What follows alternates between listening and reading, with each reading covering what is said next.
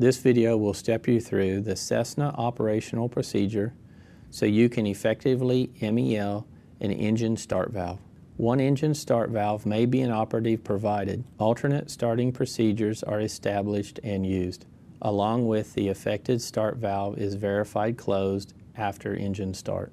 Please note that in-flight restart of affected engine will be limited to windmilling restarts. Next are the maintenance steps needed to complete this procedure.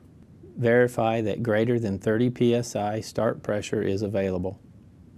Next, using a wrench, turn the hex fitting at the bottom of the affected start engine valve to the open index mark. Warning: exercise caution when working around couplings and valves. Bleed air lines and couplings may be extremely hot. Serious burns can result from direct physical contact. Next, start the affected engine. After engine start, turn the hex fitting back to the closed indexed mark. Lastly, verify no start valve open amber cast message is indicated. This completes the Cessna Operational Procedure for MELing an engine start valve.